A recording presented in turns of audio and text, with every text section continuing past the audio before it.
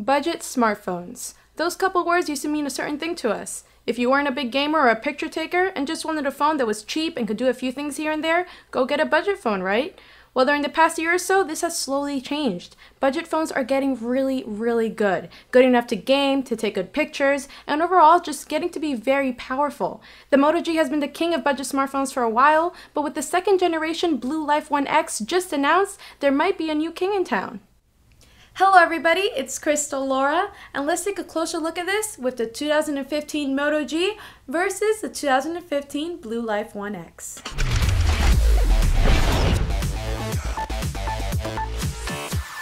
Both of these phones feel great to hold for two reasons. The first being their smaller footprint.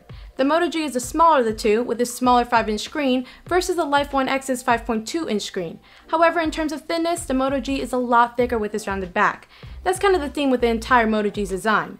Along with its rounded back, all four corners have been rounded off a lot, whereas the Life One X's rounded corners are more traditionally sharp. All this being said, both phones are very light and are the perfect size for one-handed use, and it will comfortably fit in most pockets. The second part of a great feel in the hand is due to the materials they wear on the back. The 2015 Moto G's back plate is made of a nice rubbery material, which will definitely allow for your hand to get a good grip onto the phone. And on top of that, we also have these little grooves throughout to create a very cool textured feel. The Moto G is going to feel very secure in your hand, and even more so with that nice Motorola dimple that acts as a nice resting point for your finger. Now with the 2015 BLU Life One X, we have an all-around more sleeker design with what looks to be a leathery plastic pattern that's coated in a smooth paint layer. The pattern feels quite soft and has little indentations and grooves all around like real leather would, which should also make you feel like you're not going to drop the phone even with it being a little taller than the Moto G. While the Moto G is made of plastic all around, the BLU Life One X makes things interesting with its high-quality aluminum frame with a sandblasted matte finish. It really adds some extra splash to the phone's design, which is something most budget smartphones do not provide. Both backs are removable, although not for exchanging batteries. Instead, this is where users can access the SIM card trays and microSD card slots. However, while the One X can support up to a 64 gig card, the Moto G caps at 32. But there is one feature this removable back on the Moto G has that cannot be found in the One X. You see those little plastic pieces here and here? They're there for sealing up the card trays because this phone is IPX7 certified water resistant. So this phone can be immersed in up to a meter of water for 30 minutes and still be fine, which is very impressive. Unfortunately, you'll have to leave the BLU Life One X behind when enjoying some water activities. The Moto G is still a great feeling phone and looks very nice as well, but if you appreciate a sleeker look, the BLU Life One X will probably be what you prefer. When it comes down to displays on budget smartphones, don't expect anything to make your head turn. With a 5-inch IPS screen on the Moto G and a large 5.2-inch IPS screen on the BLU Life One X, you'll have some really good viewing experiences. Both displays look really nice and seem to be equally bright, good enough to be able to see in sunlight without much of a problem. In terms of colors, the One X's display seems to be more on the cooler side with really nice and true whites, while the Moto G is more warm, making the whites seem more towards a reddish pinkish side. If that's not enough for you, the One X also has a display setting that you can tinker with called Mirror Vision, which is an engine that allows for interactive tuning with real-time quality feedback. This includes preset picture modes like Standard, which is what we were just comparing with the Moto G, a Vivid mode that ever so slightly boosts colors, and really, I know this is up to preference, but we really love that extra kick in colors on this display. It looks gorgeous. There's also a user mode where you can unlock basic color tuning settings like contrast, saturation, picture brightness, sharpness, and color temperature. Also, a dynamic contrast setting can be turned on and off if you prefer a less hazed image. The BLU Life One X is still not done beating up on the Moto G's display. This 2015 Moto G still is stuck at 720p, which is a little disappointing as you can clearly see the pixels, making for a fuzzier image than the One X's 1080p resolution. After saying all this, the Moto G's display isn't bad, but it could definitely use a bump up to 1080p and then it would be great. But when comparing it to the One X's display, there's no competition. Really, the display on the One X here doesn't need to be compared to any other phone to show just how great of a screen it is. So let's get down to the reason why these phones are so cheap and considered to be budget phones.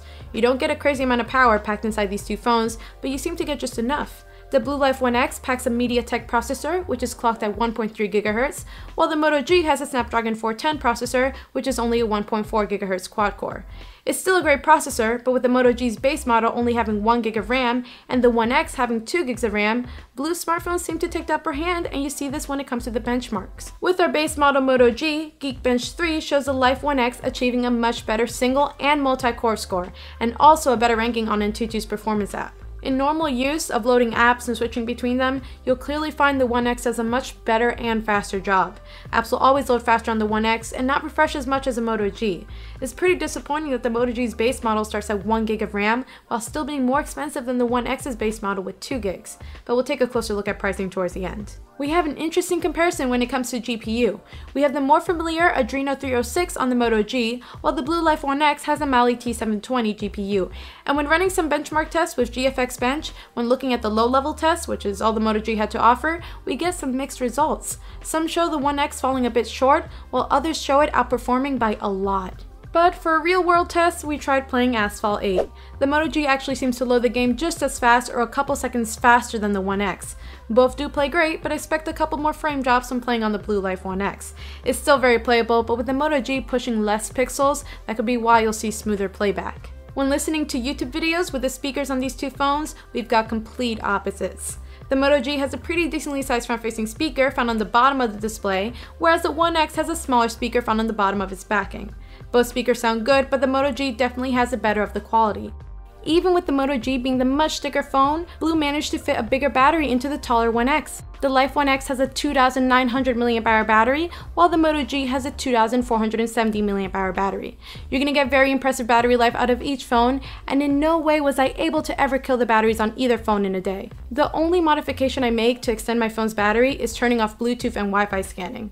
Other than that, all my emails are set to push, all account data is set to sync, and with moderate use, both phones should last you at least 4.5 to 5 hours of screen on time. With the smaller and low resolution 720p found on the Moto G, you may gain an extra 30 minutes of screen on time over the One X, but when it comes down to it, it's hard to kill these in a day. If you're wondering which phone is better at charging times, well, there's no fast charging or anything found here, so if you're a heavy power user, with these budget phones, you may have to charge during the day and wait it out. Both phones offer great and pretty similar software experiences. They're running Android Lollipop 5.1, and both companies didn't really change too much, creating a really close to stock Android experience. There hasn't been any reskins in the menus or pull-down sections, and instead, both companies just sprinkled a few extra features on top of the already good-looking and functional operating system. On the Moto G, there aren't many features, but every feature on here users love, like Moto Display that lights up your screen when you receive a notification, with fun and easy ways to preview the message and jump into it, and you have some gestures too, like twist of your hand to launch a camera app, or chop to launch a flashlight. On the BLU Life One X, most features will be found within settings, and there are a lot more. Within Smart Awake, you can turn on finger gestures when the screen is off, like drawing an M to launch your music player, C to launch the camera, and O to launch a flashlight.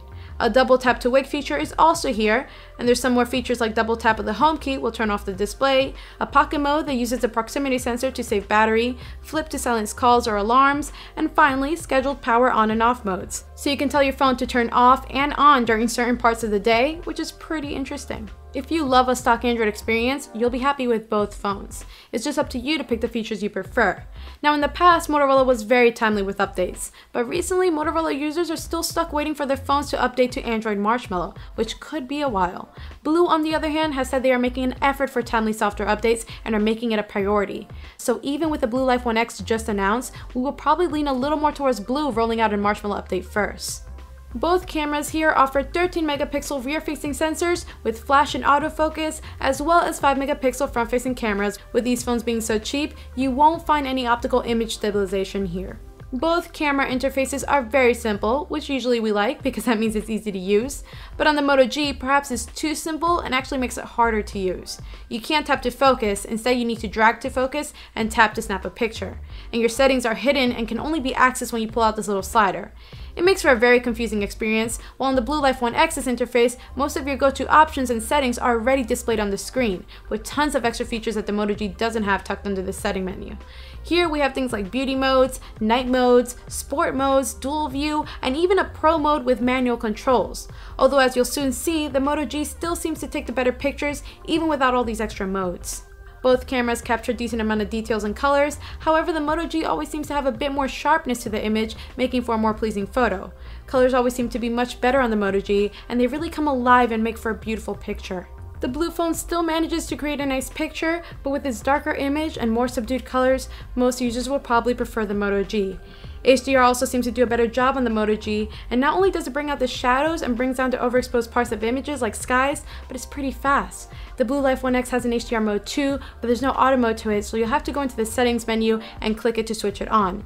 It does make for a brighter image, but it does take quite a while with the progress bar showing up after clicking the shutter button, and then you get a message urging not to move the phone as it takes the pictures. So most of the time, you'll end up with a blurry picture. Still though, in these low light photos, both phones do a really good job, but the One X is always going to need HDR mode on and a steady hand to create viewable images. The Moto G manages a brighter picture even without HDR, but with HDR, it adds some better colors.